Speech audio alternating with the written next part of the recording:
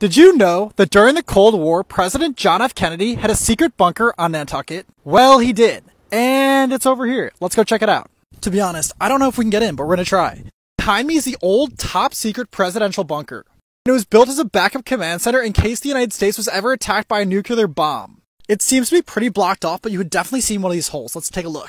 The bunker was built for 30 people. It was meant for them to live here for several weeks if they needed to. Specifically designed for JFK, his family, and several cabinet members. The bunker used to be equipped with a full communication center, along with a decontamination shower, and supplies that could last them for weeks. They could ride out any nuclear fallout.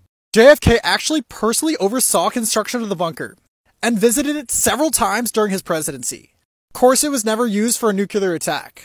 Clearly they were ready for it. The bunker is located on this bluff right next to the Atlantic Ocean, which provided a clear view of any oncoming threats. This appears to be some cool escape hatch.